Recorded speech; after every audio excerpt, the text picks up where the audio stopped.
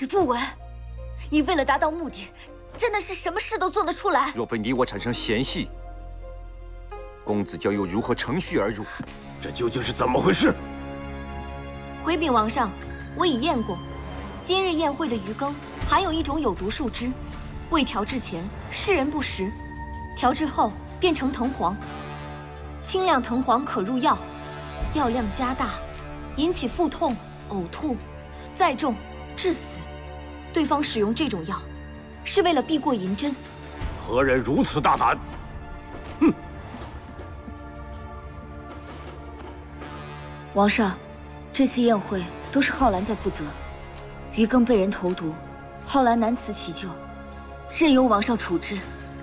李皓鑭，宴会事务繁杂，怎能只怪一人呢？负责膳食的女官何在啊？王上、王后，这白鱼是贡品，由地方上供一名庖厨，一定是他所为。把那庖厨带上来。王上，王上，启禀王上，那庖厨不见了，许是因为今日宴会出入频繁，所以乔装逃跑了。一个大活人就跑了？有朝一日寡人脑袋落地，你们也不知道是何人所为，对吗？无用的东西，退下！诺。王上，谁是凶手？不是已经很清楚了吗？嗯，凶手是谁呀？寡人不知。如果王上和雨儿死了，谁是最大的获益者，谁就是凶手。父王，这是诬陷，我怎么可能做大逆不道的事情呢？少妃，你无凭无据，可不要血口喷人啊！这鱼羹，我也用了。我检查过每一位客人的羹汤，唯独公子的那一份无毒。王上，您都亲耳听到了吧？这就是您的好儿子，他无非是想借此宴会毒杀自己的父亲和弟弟。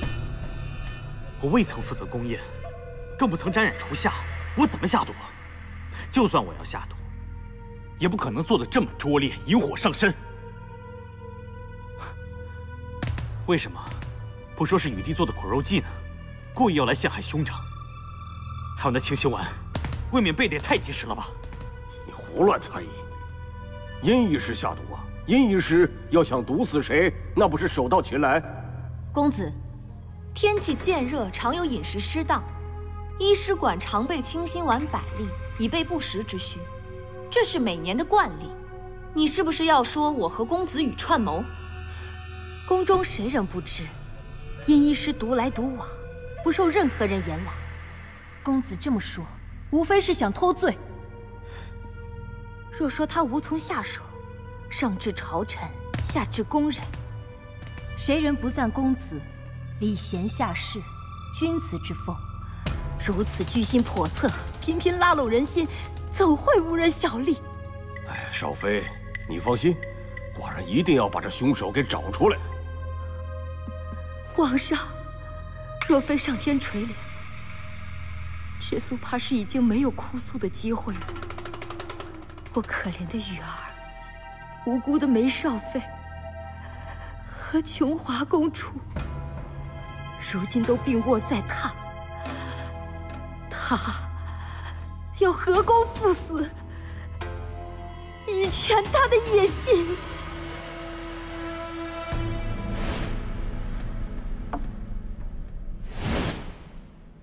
父王，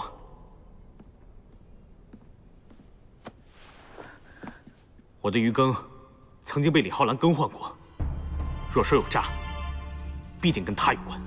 胡扯！此次宫宴从始至终都是皓鑭在筹办，若他下毒，那不是同样引火烧身呢？他为何要下毒啊？李女官是旭日宫的人，公子为了辩白，连王后都能拖下水。真是浪费了王后的一番栽培。李女官若要害你，一碗毒羹要死，岂不便宜畅快？用得着如此大费周章吗？笑话！来呀，把公子娇压下去。父王，父王，你听我解释，父王，父王，父王，你听我解释，父王，父王，我冤枉，父王。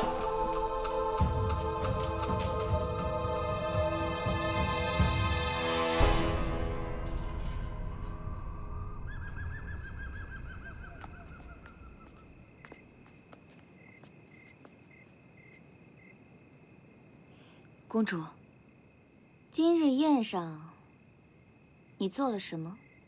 公主所言，浩然不明。你接受兄长的示好，让他燃起希望，唯一的目的便是引他上钩。公主偶感风寒，卧床养病，未参加今日的宴会。宴会上的事，您自也不清楚，怎好随意揣测？我猜，你是故意打翻鱼羹。 借机换了一碗，便是要引起众人的疑心，以为兄长才是下毒之人。公主，谁来做未来的赵王，与我这个小小的女官根本毫无干系。我怎会冒如此大险，偏帮公子羽？是与不是，你心里清楚。夜里风大，公主小心风寒更重，请您早些回去休息。 少赔了。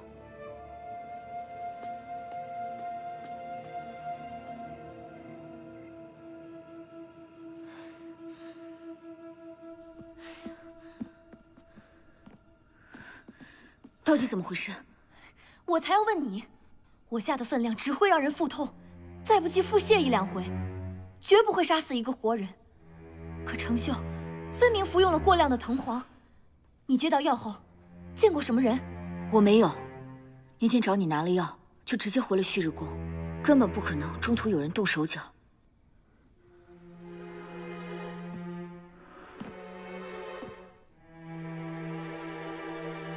除非，浩然，是谁从中动了手脚？你一定知道的，对不对？我今天都有人死了，你还不说实话？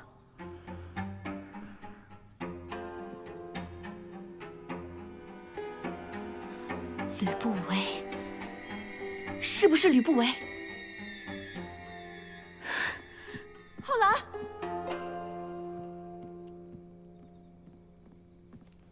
你来了。吕不韦，你到底干了什么？应该是我问你干了什么才对吧？不错，是我改变了你们的计划。为什么？公子娇谨慎小心，衣食住行受到严控。 只有在这样公开的场合，他的防备才会降低。所以，你选择在此时下手，只是你们不知，他的疑心甚重，又自小服用微毒，若是一击不中，就是白费心思。所以，你就改变了主意，在所有人的鱼羹里下了藤黄。对，我故意打翻了他的鱼羹，就是为了反其道而行。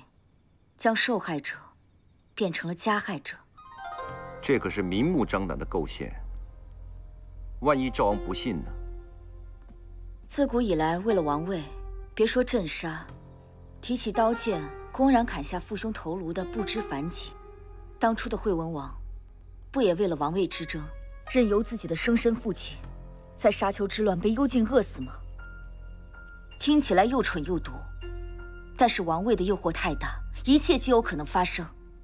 经历了王位角逐的赵王，又凭什么不信？可是我们下的藤黄剂量极小，根本不可能杀死人。吕不韦，你告诉我，你到底干了什么？我只是顺水推舟，让司徒月加了分量罢了。吕不韦，你杀了人啊！ 程秀她根本就不是你的妨碍。那程家女子杀了婢女，刻薄狠毒，轰动整个邯郸城。我就是要选中她，作为第一个替死鬼。这根本不是你杀人的理由。吕不韦，你为了达到目的，真的是什么事都做得出来。若非你我产生嫌隙，公子娇又如何乘虚而入？若非你痛恨公子娇，又怎会设下计策，将他诱入你的埋伏？若非你设下腾荒之计，我又如何再补上一刀？所有的机会，都是你一步步送到我手，怪得谁来？浩然，世上没有不流血的纷争，牺牲是在所难免的。有了这条人命，方知公子教的可恨。就算没有实在证据，王上也绝饶不了他。纵然你怨我、怪我、恨我，如果重新来过，我依然会这么做。我曾受你的恩惠，才会供你驱使，但我也有自己的底线。为了权势地位、名利富贵，你可以不择手段、拼了命的往上爬，我不会怪你。任何人都有权利改变人生，可你不应该滥杀无辜。是，也许你杀的人并不无辜，但你杀人的理由也绝非正义。吕不韦，这是最后一次，我请求你以后不要再滥伤人命，否则，你和我分道扬镳，各走各路。